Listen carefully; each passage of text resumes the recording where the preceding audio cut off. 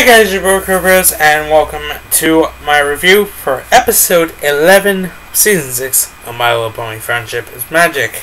So, the big episode arrived, and we met Fluttershy's, his brother, and her parents. Why not? Why not both? So, how to best describe my feelings about the brother? I hate him. I hope he never, ever appears again. Okay? So, cool. Yeah, we know he exists. Now, never, ever involve him in the show again. Never. Okay, Hasbro? Never. Like, absolutely not. I would sooner rather see E-Flash Sentry than this dude. Because his character was so annoying.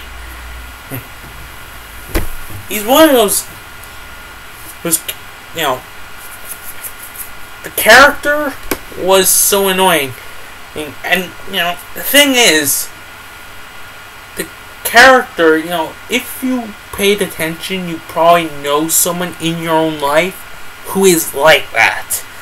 You know, who takes advantage of our people, who walks over them, gets others to do what they don't want to do.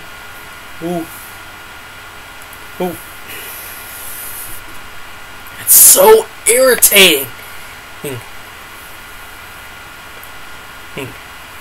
And his name, Zekel Breeze or Zekel Beckfreeze, or I can't.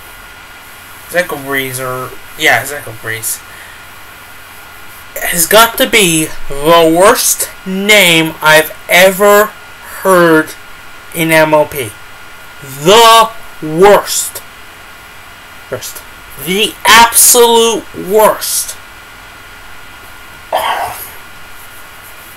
The parents, they're just not, you know, they're not memorable, you know.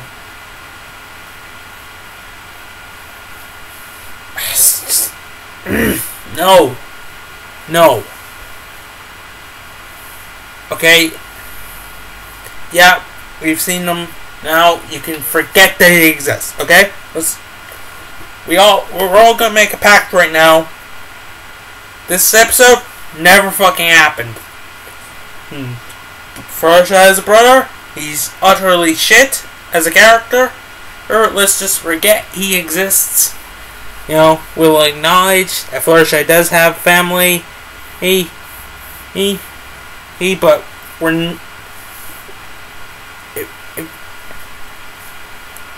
unless Hasbro are actively trying to get everyone to stop watching, they will never include this guy again. So yeah, So let's look at the episode, and I have to get through this quick because I thought this episode would be an up after last week, but nope.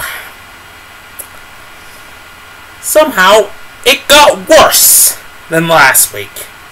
It got worse. How did you manage that, Hasbro?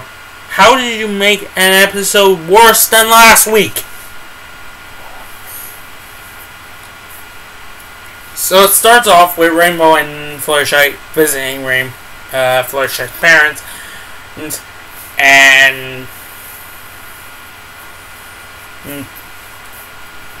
they get onto the topic of Fluttershy's brother, who to Fluttershy's, well, I can't even say surprised because she wasn't even surprised. Her reaction was like, oh, for God's sake, not this again. Because it's clear that this has happened before. And the fact that pretty much every one of the main six knew about this, because when Fluttershy and Rainbow go back to Ponyville, when pretty much in a few scenes from this point, and they bump into Pinkie Pie and Applejack, and Applejack and Pinkie Pie instantly know what's going on, and so, you can tell this has happened before. So, Applejack, no, I'm not gonna put this on Applejack.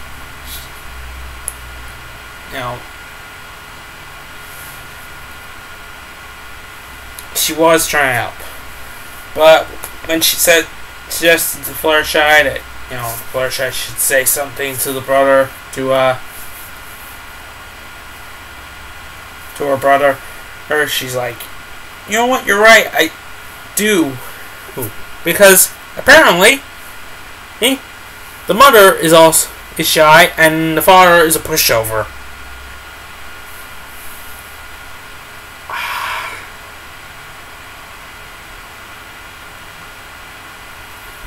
Also, there was a lot of talk when we first heard about the brother, whether he was going to be older or he was going to be younger. And it was revealed he's younger, but he looks older. What? How old is Fluttershy? Seriously, how old is Fluttershy that he is younger than her? Not bloody likely. Not bloody likely. I think Hasbro made a huge mistake making the brother younger, because his build doesn't look like a younger pony. Either Fluttershy is either Fluttershy and the main six are way older than we thought they were, in which case, how are they in high school in Equestria Girls? Consistency, Hasbro. Do you even know what that means? Can you be a little consistent, please? Please!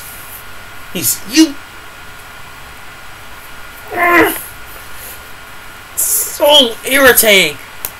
So he's younger, but he looks older. Seriously, he looks about the same age as Big Mac. What? How's that? That doesn't make any goddamn sense. Unless he went through a huge growth spurt. Now, I'm not gonna rule that out, but he does not look younger. If you're going to have a pony who's a younger sibling into a pony you've already introduced, have them look younger. That is the whole point of having a younger person. Say if there was let's see, I'm 20. Say if there was I have a 10-year-old cousin. Say if my 10-year-old cousin was sitting here.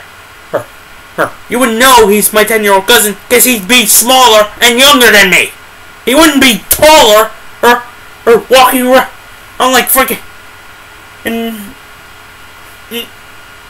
I don't even know. So you're telling me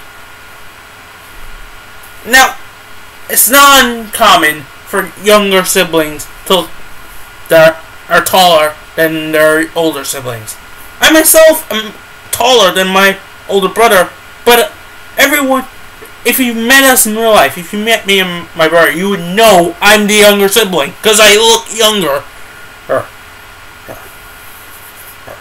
Doesn't help, my brother looks old as shit. But he does not look younger. He does not look younger, okay? So, Hasbro, you made a huge mistake. And they can't even correct it. They can't even say, it was just figure of speech. He's actually older. No, you can't. He's younger. It's done. It's written. It's it's on the web and on telly. You fucked up. Good job, Hasbro. Very good job. So yeah.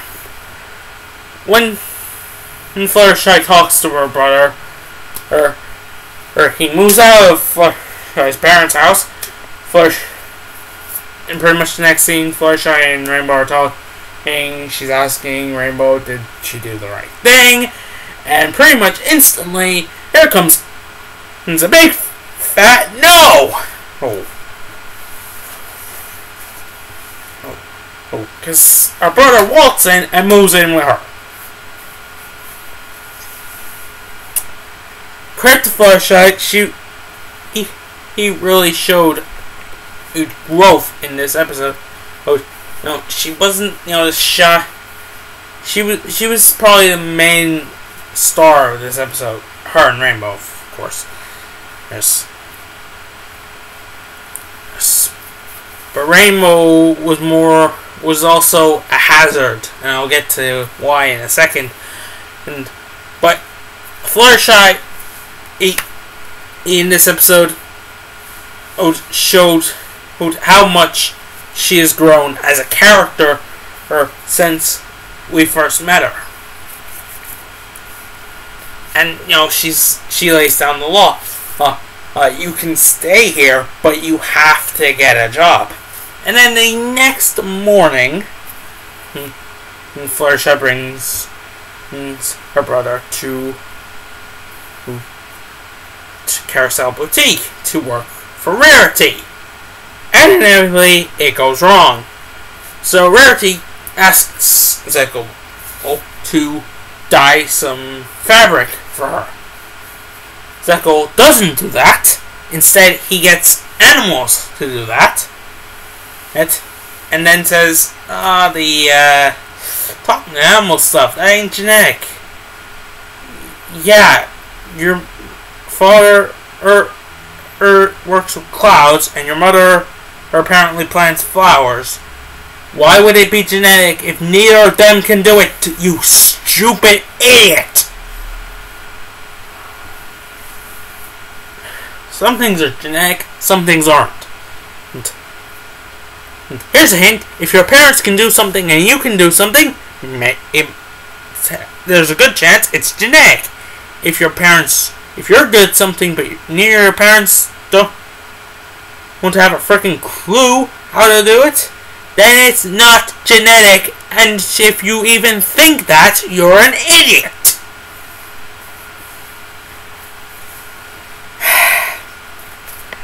So, inevitably, I guess he quit before Rarity fired him, because she looked like she was about to fire him. And then Fluttershy brings her brother to the castle. And Twilight's like, I need a Pegasus pony to clean these windows. Forgetting she has her own pair of wings, to do it herself. And Twilight he's the ultimate clean pony. Why this made no sense whatsoever to the Twilight. This is nothing like Twilight. She would have done it herself. We all know Twilight would have done it herself. She has wings. She does not need a Pegasus pony to clean those inner windows. She can do it herself. That's the beauty of the advantage of you making her an unicorn. So inevitably, they leave Spike in charge, to make sure her Fluttershy's brother is clean the windows. But that doesn't happen. He tricks Spike into doing it. And even if Twilight hadn't done it herself like she would have, Spike would have done it anyway. Or, here's a hint, the other pony who lives in that castle. Can't remember her name. I haven't seen her in a few episodes. What was her name? Oh yeah, Starlight! She would have done it.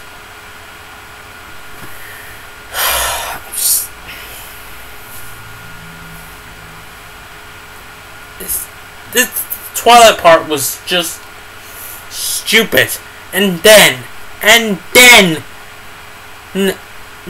Fluttershy gets her brother a job with Rainbow. First of all, what happens in the between those two in throughout the episode, Rainbow would not hire him. Okay, she wouldn't do it. Even if Fluttershy is like a sister to Rainbow, Rainbow would not have hired that guy. Hey, the only reason she is the script. So irritating. And that the MLP staff seem to think all the ponies are morons. It's like how earlier Rarity said the dying of the fabric was very simple. Here's a hint. Here's a question. Why didn't she leave that to Sweetbelle? Huh? Why not? Sweetbelle's always looking to help Rarity. She would have relished in doing that. So that's bullshit. Twilight, like I said, would have cleaned those windows herself, and Rainbow would not have hired Fluttershy's brother. Simple. Done. And just like that, I've proven why he Hasbro thinks all the ponies are apparently morons. So, after Fluttershy tells her brother that he has to move out, then he has a mental breakdown. Then there's a song. Admittedly, it's an okay song. It's not one of MLP's best, but it's not a terrible song. It sounds a bit like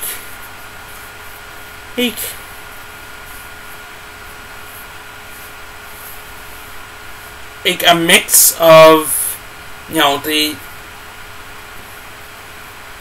tune sounds like a mix between Make This Castle a Home and May the Best Pet Win, which is ironic because it was the first duet of Fluttershy and Rainbow since May the Best Pet Win, at least of the one, unless there's one I'm forgetting.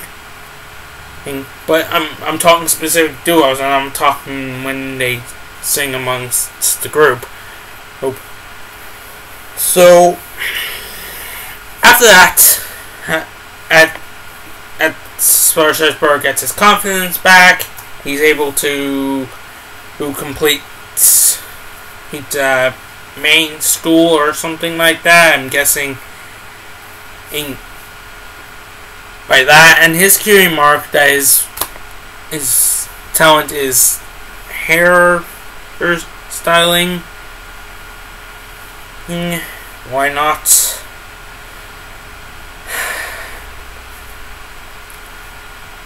And the episode ends with Settle saying he feels like he can do anything except find a place, and then he's like, but I can stay here. Hurry. You mum, alright? For a few days. So, the whole episode was pointless.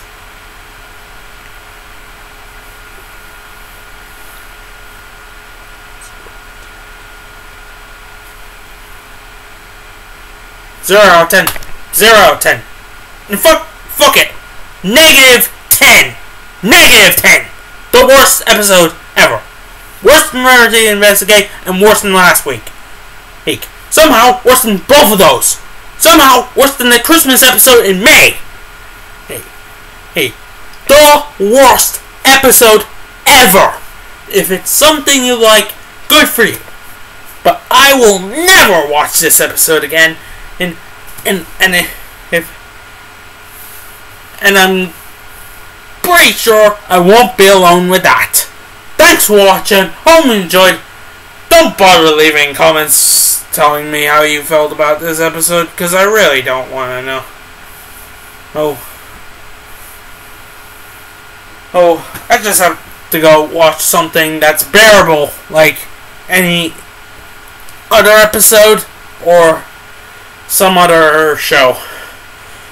Until next time, thanks for watching, and until next time, I hope you all have a very, very nice day. Peace.